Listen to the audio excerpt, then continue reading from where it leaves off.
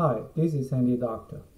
If your Windows computer keeps lowering your sound level to almost zero, well, you are not alone, and let me show you how to fix it.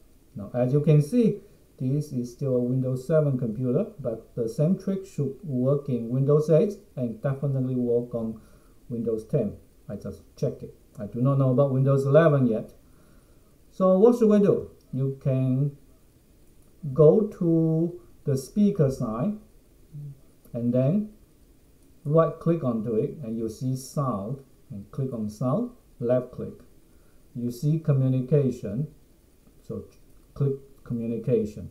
By default, it says reduce the volume of other sounds by 80%. Click do nothing, apply, and okay, you're done. It will never happen again. So this is the easy quick fix.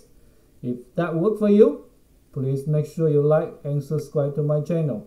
Thank you very much for watching. See you in the next video. Bye bye.